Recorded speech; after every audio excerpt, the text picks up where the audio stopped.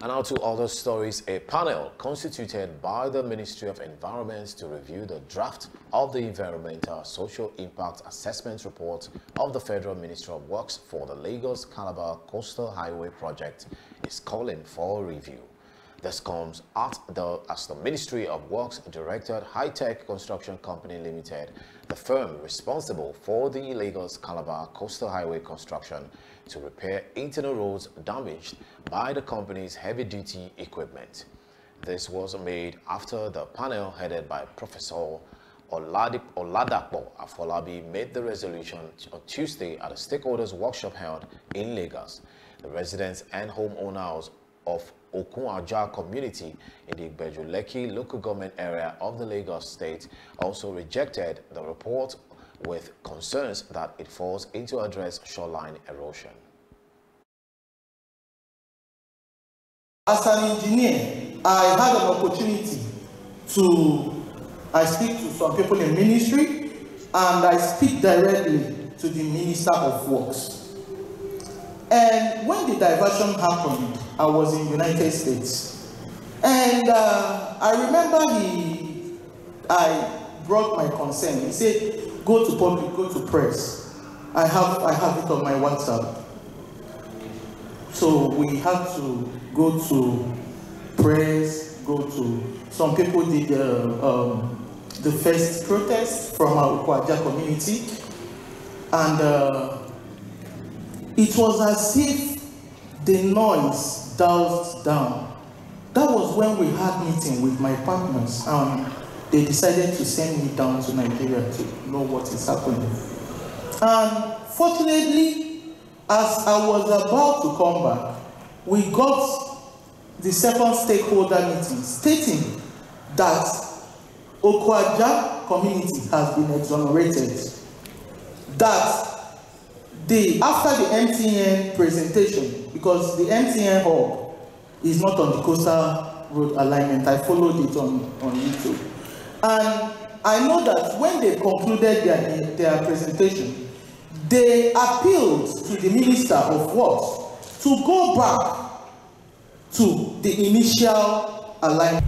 Did you look at the fact that the road is going to consume most of the houses, looking at the scale at which the road is going now? Did you look at the fact that even the existing houses that will remain there will be consumed? How will the water, do you have any plan for the other people, the other houses that will remain? Do you have any plan for them? Where is the erosion will end up eating up all the houses, looking at the scale and manner at which the road is going? So we are calling on you people to please take your time and look at that. What plan do you have for the community there? Is it that you are just after the road, you are not after the houses, you are not after the development of the community? You are just after doing the road and leaving the community members to suffer of erosion, suffer of water. What are your plans for them? Then number 3, this assessment thing. I think one lady, Leila, from one particular station has been clamoring of this station. She has been clamoring on this alignment and this assessment. Why are you people not doing it now? This is the first thing you are supposed to do and not the last.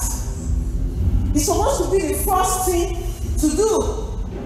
We are beginning to think that is it because of what is going on, because we all saw that the minister is being pro. Is this a measure for you people to cover up something? Why are you doing it now? Taking that discussion back here. I want their people. I want those tickets along that road so that I can block the Atlantic Ocean for encroaching the community. It's not about diversion, sir. This is the reality things. Block the Atlantic Ocean. If you look at when I was young, in my father's house, you cannot call anybody at the Atlantic Ocean. They will not hear you. Now, that's thinking about the family house. Are you going to continue this way? We know how many kilometers Atlantic Ocean are taken from Nigerian land. from Lagos State land. My own is, I'm just appealing. Now that you have EIA there now, sir, just take one stone and keep it better at times.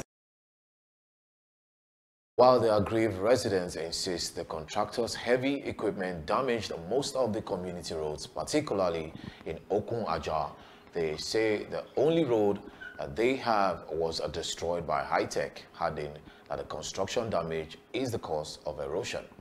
In the same vein, members of the panel, including engineer Dr. Musa Mobino, Professor Dal Hatu Singari, and Adedoyin Lasisi, highlighted defects in the draft ASIA for the project, while engineer Dr. Emo Baino questions the rationale behind the diversion of the road in Okun-Aja, wondering why it was not specified in the draft ASIA for the project.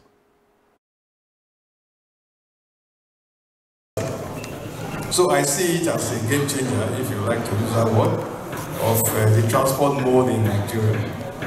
But those are just general impressions we have with respect to the road.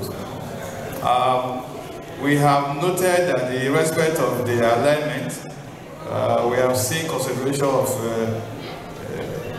even the project itself, whether we need to do a no project option or a delay project option or a go ahead project option. Well, I'm happy to know that they have accepted to do the go ahead project option. But what are the objectives? There are areas of interconnectivity which we have identified at A1, A2, A3, and A4, which I'm sure is what my colleague was referring to. You have not clearly identified all these 4 areas. We need to be sure of them and why you need those interconnectivity. There was an initial route, and I think that initial route has been changed for some reasons, and the issue of that change seems to have generated a lot of community interests and so on. But the reason for the change, we have not seen it technically presented to us on your report, and I dare say that in highway designs, profile designs, there are certain basic site investigations that must be carried out. We have not seen those results. We have not been fully informed that they have been carried out. There should be geotechnical investigation. There should be barometric investigation. There should be topographical surveys. There should be quite a lot of engineering site investigation data to be carried out. The Minister of Environment, Alhaji Balarabe Abbas Lawal, who was represented by Dr. Abbas Suleiman, has, however, assured their aggrieved stakeholders that their grievances will be taken to the President Bola Ahmed Tinubu, while it remains to be seen if the concerns of the panel